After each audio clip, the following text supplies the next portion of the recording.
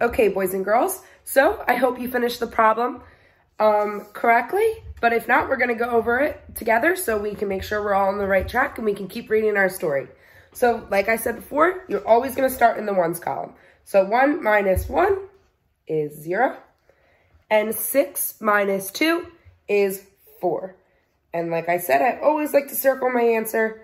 So 61 minus 21 is 40. All right, so the Sharks have 40 more laps to go. Let's keep on reading and see if they can make their goal. When she finished, she subtracted Wednesday's total from the number of the laps they still needed to meet their goal, like we just did.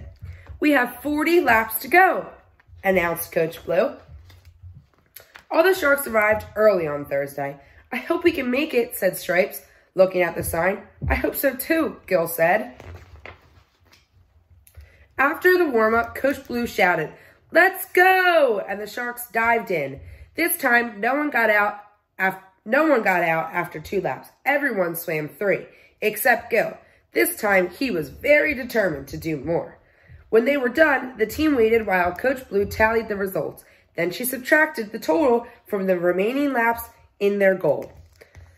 All right, boys and girls. So now you can try again the next problem below. And once you're all done answering that, you're going to join back for the next video.